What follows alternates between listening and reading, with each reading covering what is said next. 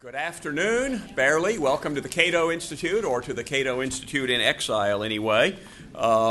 We are delighted to see so many of you here on such a dismal day. I assume there's some more people trying to struggle through the rain, but we're glad to have all of you, and we're going to go ahead and get started here. Some of you may know that we've recently started a new website at Cato called libertarianism.org. You can get your brand new libertarianism.org bookmark out on the table out there. One of the sections in libertarianism.org is called Major Libertarian Thinkers. We may have to change that name, as we've had a few inquiries from people as to why they're not considered major libertarian thinkers. We may have to come up with a broader term. But our speaker today, David Friedman, just might be the youngest person to become known as a major libertarian thinker. By my calculations, he was only 22 when he started writing a column for New Guard magazine back in the 60s titled The Radical. And I think that when I joined Young Americans for Freedom, which published New Guard in 1970 or so, I saw some of those columns, and they helped to push me in the libertarian direction before the column ended. But in 1973, he published a book called The Machinery of Freedom, which was one of the most important books of the emerging libertarian movement. It was a lively book advocating anarcho-capitalism from one of the most important publishers in America. So it really got a lot of attention. Since then, he's gone on to write such books as Hidden Order, The Economics of Everyday Life, Law's Order, What Economics Has to Do with Law and Why It Matters, Future Imperfect, Technology and Freedom in an Uncertain World. He's also written, I think, 2 novels. Many of his writings are on his own website, and you can see a lot of them there, although you really should go ahead and buy them. Hidden Order was published in 1996, and it was one of the first books to explain economic reasoning and policy in non-technical language for a popular audience. And that's a field that's really boomed in the years since then. You've had books by Stephen Landsberg and Stephen Levitt, Tyler Cowen, lots of people writing these books that apply economic reasoning to issues and popular topics, and hopefully have actually spread economic understanding. David wrote 2 studies for Cato, more than 25 years apart. We should probably try to do that more frequently. But he wrote one in 1982 on better monetary systems, and a second one just last year, which we do have copies of available out on the table, on how free market principles could produce a better system of legal defense for the indigent. We're pleased that this year he is a member of the International Selection Committee for the Milton Friedman Prize. I urge you all to make nominations for the Milton Friedman Prize, and the prize will be awarded next May 4th at a dinner. And keep an eye on libertarianism.org, because we have a number of old David Friedman lectures from the 1970s and 1980s that we've uncovered videotapes of, and we will be posting them there, along with videos of Friedrich Hayek, Milton Friedman, Murray Rothbard, lots of other libertarian speakers that we are digitizing and posting over the next few months. Currently, David Friedman teaches in the School of Law at Santa Clara University in California. He's visiting this semester at George Mason University, which he calls the best and most interesting, not yet famous economics department in the United States. I know that we have a lot of friends who are working to make it not just interesting, but famous. We're delighted that they have him out here for a semester, and that we're able to have him here at Cato. So please welcome David Friedman.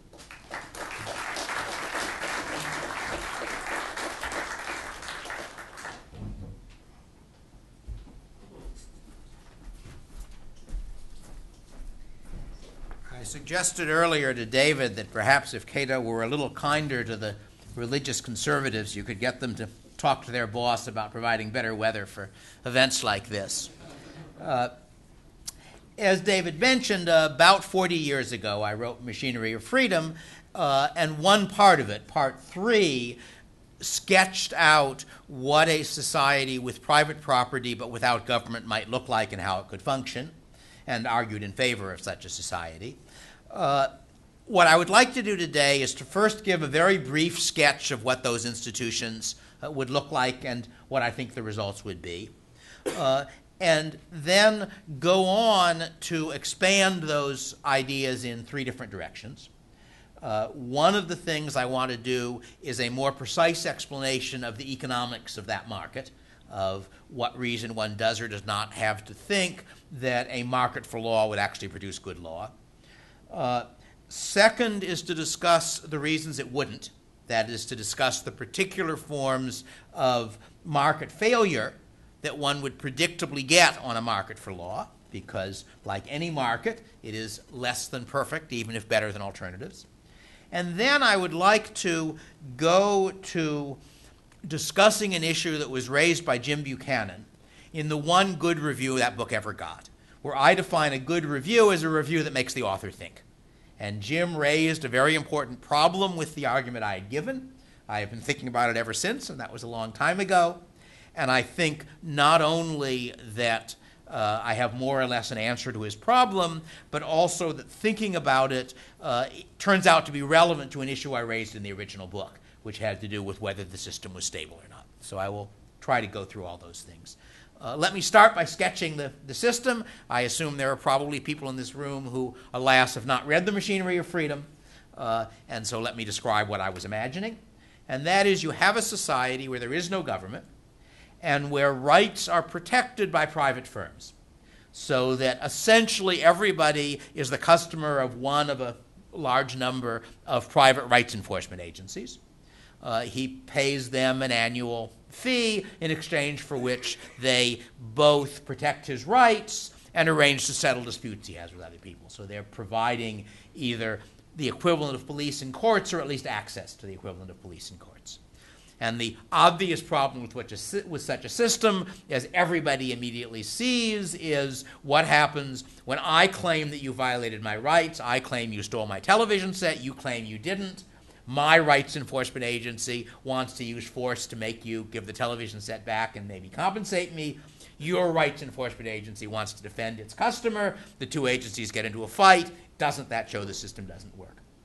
And my view is no. That's an unlikely outcome of that system.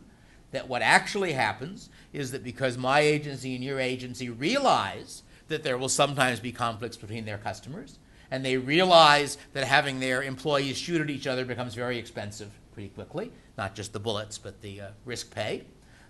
Therefore, each pair of such agencies have an incentive to contract in advance on a private court, an arbitration agency, and agree to accept its settlement of disputes between them. And what enforces that contract, given that there is no government up there to enforce contracts? The answer is that it's enforced by what we like to refer to as the discipline of constant dealings. The fact that if my agency refuses to abide by the arbitrator's verdict when it goes against them, then your agency will not agree to go by that verdict when it goes the other way, and then we'll both be back shooting at each other, and then we'll lose customers to other agencies that have a more responsible attitude to the product they're producing. So then what I predict in such a system is you will have a network of agreements such that every pair of agencies have agreed on a court. The courts then have an incentive to generate legal systems that agencies will make them choose that court. And since the agencies are really middlemen, what they're ultimately doing is selling the legal system to their customers, because if I am a customer of that agency, I'll be under that arbitration agency's legal system. The arbitration agencies have an incentive to design law that people will want to live under. And that was sort of the basic argument, and I sketched out a hypothetical case where you can imagine that the customers of one agency are in favor of capital punishment, the customers of the other agency are against it. And what happens, as I imagine it, each agency calculates how much it's worth to its customers to get their way. So that agency one says, how much more could we charge our customers for our services if we could guarantee them that anybody who killed them and was convicted would get executed? And agency two asks, how much more could we charge our customers if we could guarantee them that if they are convicted of murder, they won't be executed. If somebody's convicted of murdering them, he won't be executed. If the pro-capital punishment agency values its rule more than the anti, then the bargaining between the two produces a pro-capital punishment rule, if the other way an anti, so you thus get, loosely speaking, legal rules that maximize economic efficiency, where any change in the legal rule that produces larger benefits to the gains than losses to the losers will end up with appropriate side payments being negotiated. That was the basic argument as I sketched it out, and I pointed out that unlike a political system, people are actually in a position to make reasonably well-informed judgments, because instead of comparing the actual Obama rule of 4 years with the hypothetical McCain rule of 4 years, you get to say, all right, well, my neighbor is a customer of agency A, I'm a customer of agency B, my neighbor seems to get better protected, his legal cases are handled more smoothly, I think the rules he is under work well, so I'll switch agencies, so that you have something closer to buying ordinary products on the market where purchasers are well informed. They're well informed both because they can compare the alternatives and because their choice matters. How you vote has almost no effect on what will happen to you, whereas what seller or product you buy from has a large effect on what product you end up with. That's the basic original argument. And I made a couple of claims in that. One of them was that you would get economically efficient rules. And another was that whether or not the system was stable would depend on economies of scale in the enforcement industry. That if you ended up with only 2 or 3 large firms that were doing the job of enforcing rights, there would be a temptation for those firms to cartelize, for those firms to conclude that robbery was more profitable than producing a service and turn themselves into a government.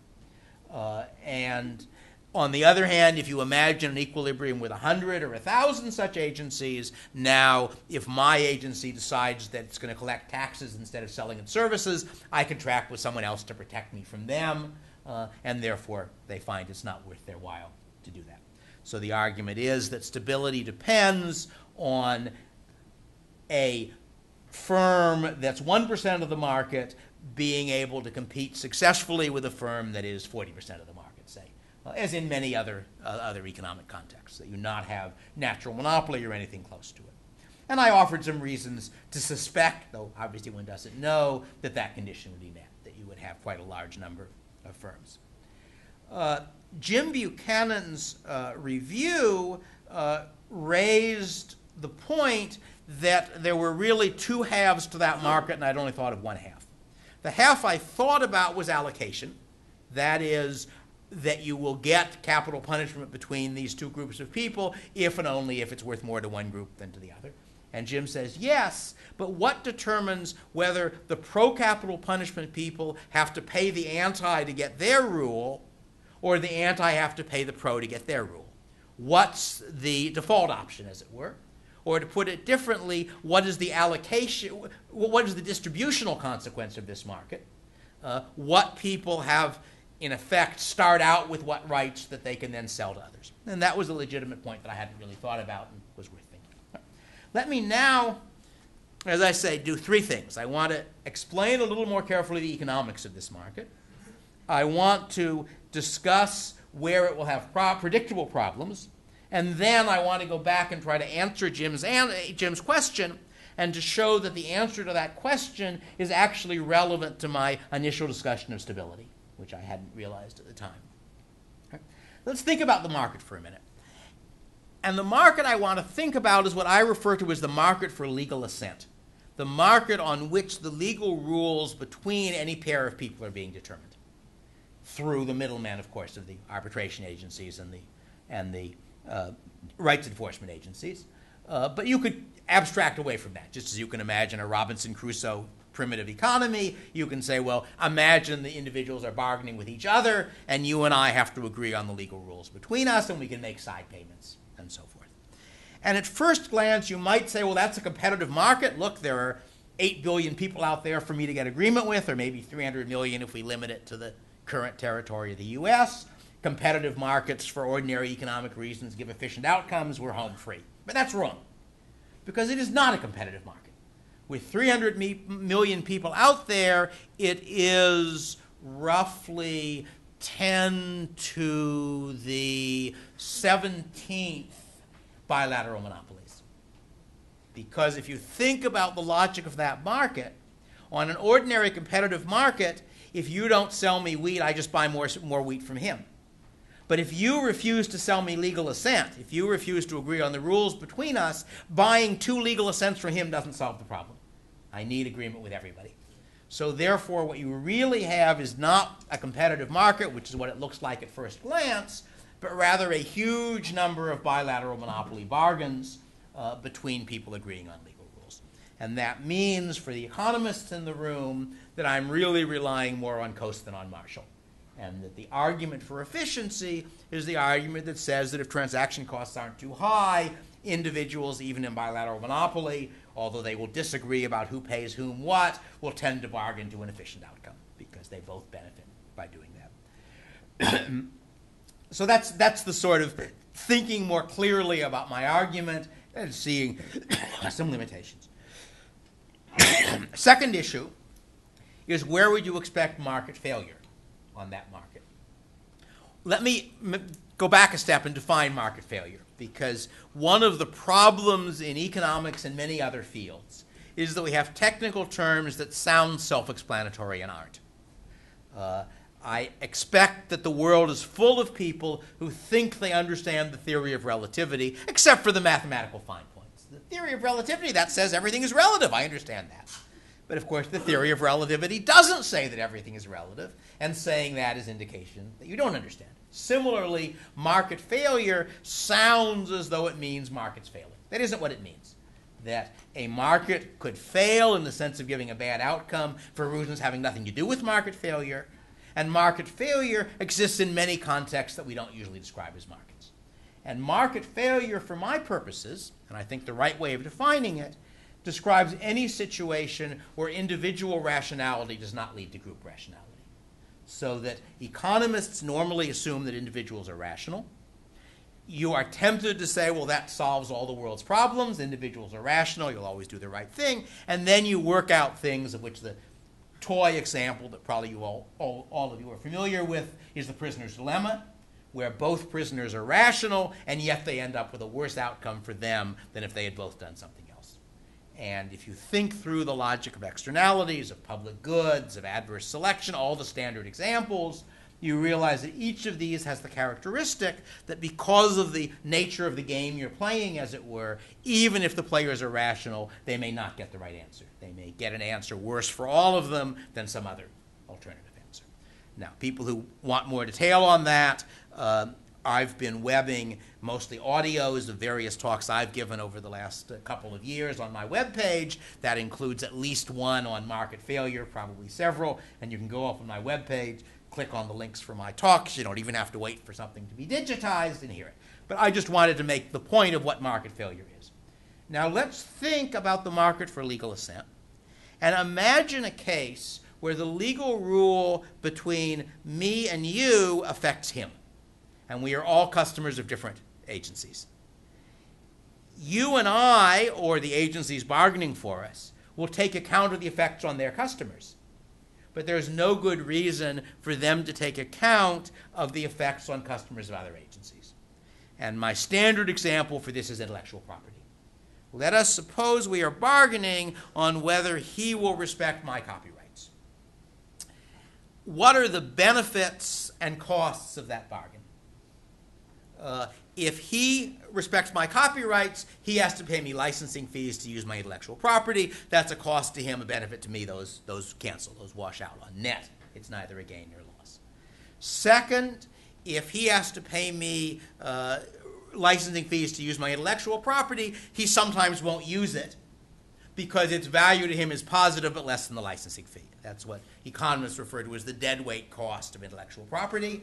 That the optimal use of intellectual property is to treat it as if its cost was zero, because although producing it is costly, one more person reading the book doesn't cost me anything at all. But if we have a charge for books because of copyright law, charge beyond the cost of the paper, then people will sometimes not consume it even though it's worth something to them. So that's a deadweight cost. what's the benefit? There's also some additional costs. We have to enforce copyright law. We have to have some lawyers and some trials and some people spying on him to see whether he's reading my book or however we're going to enforce it. So those are costs. What's the benefit? The benefit is I have an incentive to produce more intellectual property if I can get paid by producing it. If total benefits are greater than total costs, then an economic legal system would have intellectual property. If they are less than total costs, it won't. I am offering no opinion on which case occurs. But what I want to point out is that if you should have intellectual property, you may not have it in my system, because my system leaves out the benefit to third parties of my producing more intellectual property. All right. One of the benefits is that when he agrees to pay me for my intellectual property, you get to read more of my wonderful books, because I write more of my wonderful books. But since you're a customer of a different agency than he and I, our agencies in their bargaining ignore benefits to you. Consequently, they underestimate the net benefit, and therefore sometimes, not always, but sometimes you won't get intellectual property law even though you should, or you'll get intellectual property law that is weaker than the optimal level of protection would be. That's the basic argument. And it may occur to some of you that that's only one example.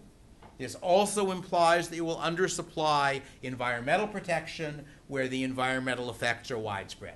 So that, for example, it is very unlikely that under my system you will have rules to prevent global warming, even if you should. I'm not sure you should, but suppose you should. Suppose there is some environmental effect where if we all did less of X, we'd all be better off. Burning coal in London in the late 19th century, producing fog, something like that.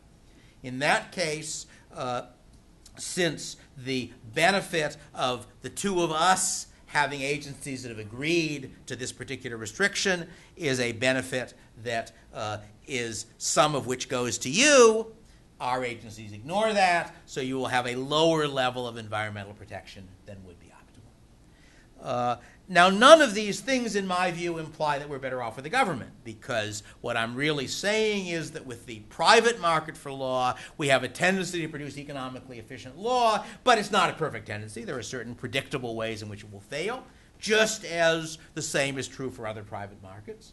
On the other hand, for the political market for law, I don't think there is any good argument for expecting to produce efficient law, or at least only if you assume a zero-transaction world, which is not very likely.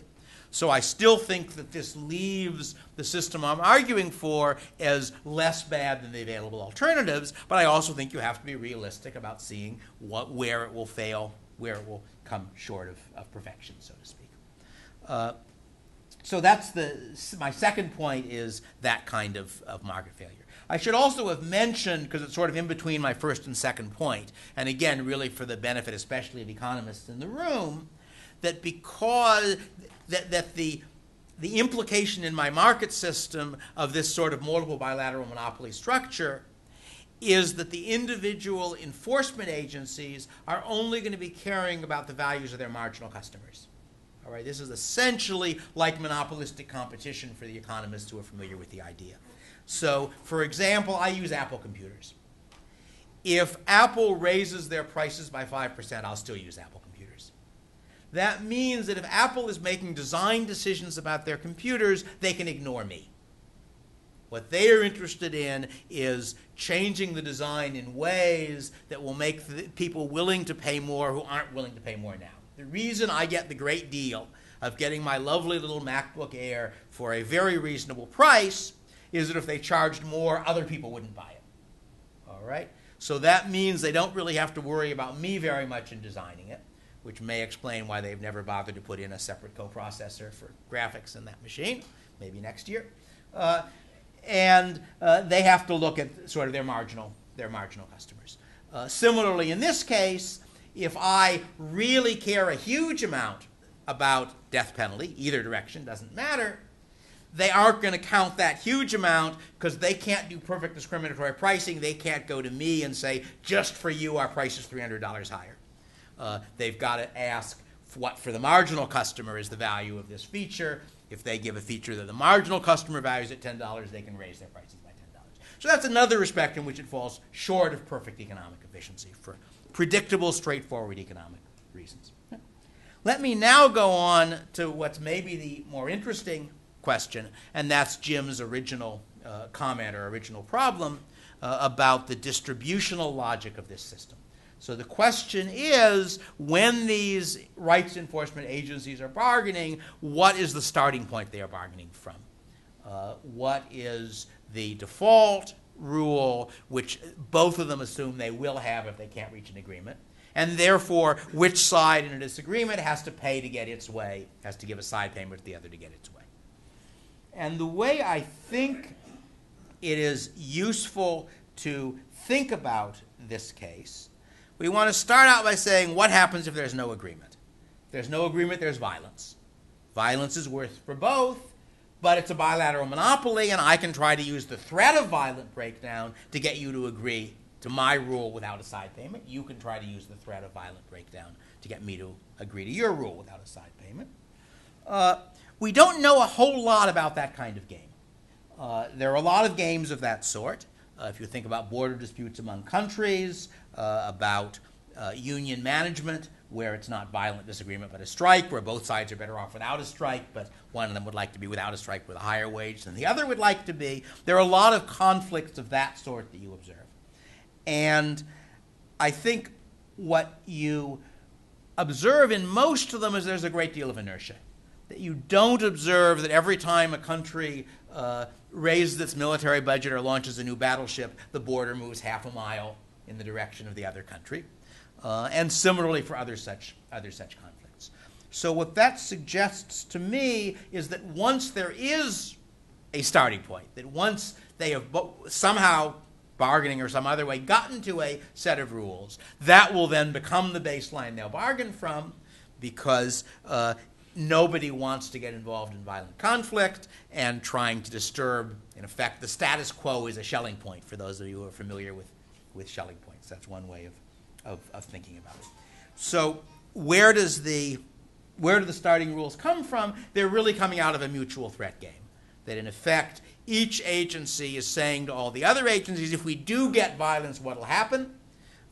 If we'll do a good job of killing your people and you'll do a bad job of killing our people, then maybe you ought to agree to something closer to what we want instead of what you want. And that once that mutual threat game has been played out, you then have some set of rules, and you then bargain from that. And I think this, to some extent, describes not just my world, but the real world as well. That if you think about questions either between countries or within countries, I was in fact reminded of it by what's been going on with the demonstrations recently, that there's a sense in which underlying in every society, you see it much more clearly in places like Egypt at the moment, or Tunisia, underlying every society is the idea, if people really don't like the rules enough, they'll start shooting at each other.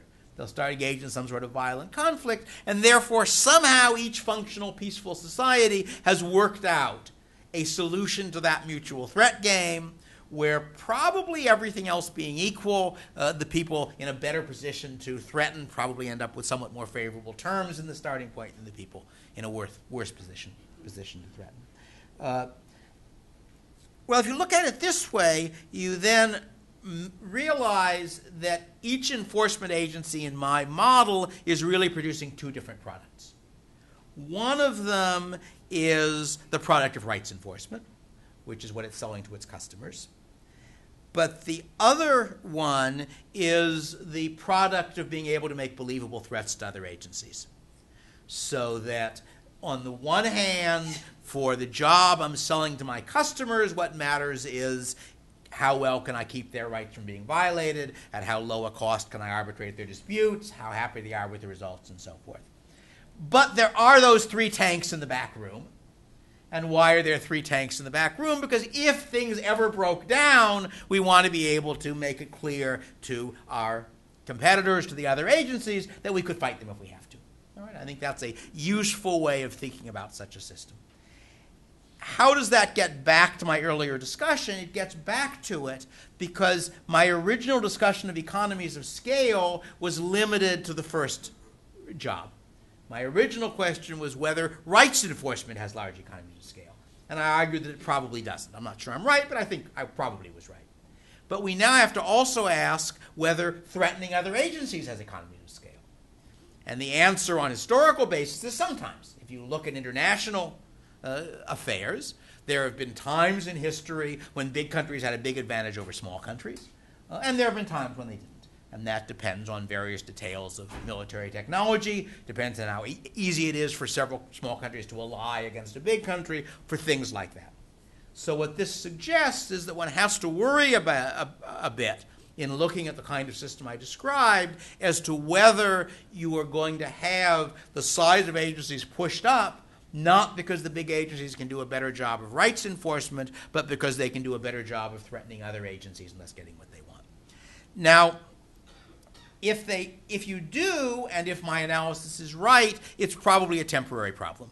That is to say, if you get through the initial stage where those tanks actually have, ammunition in them and gas instead of being museum pieces, once you get through that stage, everybody knows that we can change the rules from what they were last year only if both of us agree to. So we've now got a stable default. Now the ability to make threats doesn't matter very much. People who go around threatening other agencies get really unpopular with all the other agencies and so forth.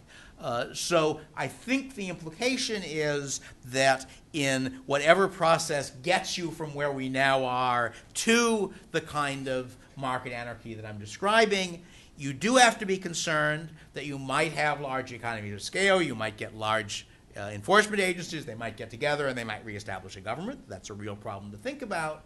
But on the other hand, if the system is once stable and has been running for a while, now you're back in the dead hand of the past effect, where the status quo provides the Schelling point, and except in extreme circumstances, everybody abides by that, and you change the legal system only by consensus, only by agreement between the two sides. So that's the basic story that I'm telling. This is all stuff that will go into the third edition of Machinery of Freedom when I get around to producing a third edition of Machinery of Freedom. Let me finish by saying that we do have some interesting real-world examples that let you test some of these ideas. And it occurred to me long after I read the book that almost exactly the game that I imagine between my enforcement agencies is being routinely played out in the society you and I live in. And that's the game between auto insurance companies. That my car runs into your car. We have different insurance companies. Same situation as I think you've stolen my television. And we disagree about who's at fault, of course. And the insurance companies, just like the rights enforcement agencies, have two options. One option is violence, only they call it litigation. That is, one option is the expensive option of going to court, trying to persuade a court that they're in the right. That's costly. The other option is arbitration, some way of staying out of the court system and having some procedure for determining which side pays. It is my understanding, I've made some effort in one talk I gave at GMU to see if I could get one of their graduate students interested in doing some serious research in this industry, which I've never done, but it's my impression that almost no cases go to court. That what actually happens is that the auto insurance agencies have established rules among themselves, rules of thumb, basically, which say under these circumstances we'll agree. We're liable. Under those circumstances you'll agree. You're liable. Same rules apply both directions. Of course, once in a while we'll end up paying for a case that was really your fault. Once in a while you'll end up paying for a cost that was really our fault. But that's a much better solution than wasting our money suing each other. So that looks to me, if you think about it as a game, not as a piece of history, it's exactly the same game. You've got people who have conflicts which they can settle either by an expensive method in which they insist on getting their own way but may fail to, or by a cheap method which involves agreement between the two, and we seem to observe most of them doing it by agreement. Now, second edition of Machinery of Freedom, I have a chapter on a historical society that I find quite interesting, Saga Period Iceland, which had some but not all of these features. It did have a government, but the government had no executive arm, so that there was a court system to settle disputes, but it did not enforce the settlements. The settlements were entirely privately enforced. And I'm currently working on a book on legal systems very different from ours, so I've looked at a whole lot of different historical legal systems. And it's pretty clear that feud systems are one of the fairly common solutions to the problem of having a legal system. And the basic logic of a feud system is that what enforces legal rules is the threat of private violence. But in well-functioning feud systems, which as far as I can tell describes Iceland, describes the traditional Somali system as it originally existed, to some extent still exists, and a fair number of others, in well-functioning feud systems, the violence almost never occurs because there's some way of figuring out who owes whom what, and you then pay blood money or whatever the equivalent in your system instead of having people kill each other. So in a way, my system is, again, a highly organized feud system, that what ultimately enforces it is the threat of violence, the fact that if you don't give the television set back, my agency will come after you, or at least if you don't agree to go to court and then give it back after the court rules against you. But what prevents that from being a violent clash between my agency and your agency is that both of them long ago found it prudent to work out ways of deciding who is at fault and to agree we won't defend our customer if the court finds for your guy, and you won't go after a customer if the court finds for our guy. So I think that more or less describes the system. I think that's basically what I wanted to say. I don't know how long we have. I was told long ago that concluded long ago that the one virtue of answering questions over giving a speech is that when you're answering a question, you can be pretty sure that there's at least one person in the audience who is interested in what you're talking about. So I will now switch and turn it over to you people.